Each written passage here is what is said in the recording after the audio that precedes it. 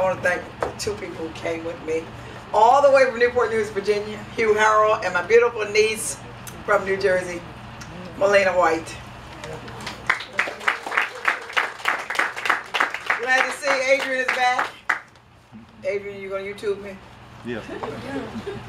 This is called To Marley, my 17-year-old niece in jail. Don't you remember her? Don't you remember her? Beautiful little dark-skinned 8-year-old who helped me demonstrate how to walk with the big platter of fruit on your head, African style. That was 2009, right here, the year I first vacationed in Ghana. Don't you remember her? Now you hear her reading right here, George, right here. You hear her on the very stage reading her love poem. An 11-year-old expressing world love.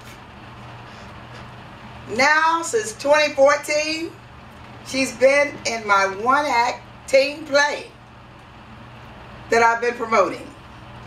In terms of the father of Black history, she plays the clowning teen, I play the teacher, preparing 7 teens for a fictional Black history contest. I turn around and she has placed a monkey face, a monkey mask on her face. I admonish her. Now don't make fun of the monkey. If it were not for Enos, the monkey, we would not have had sophisticated space exploration.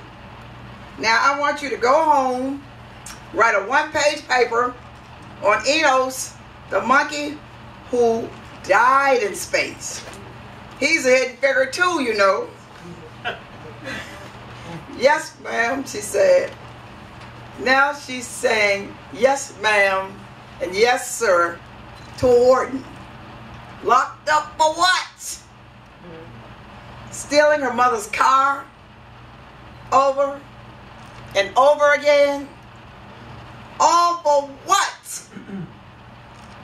That boy who told her parents he was 19 when he was 24. All for what? What? What? What? She tells us it's love.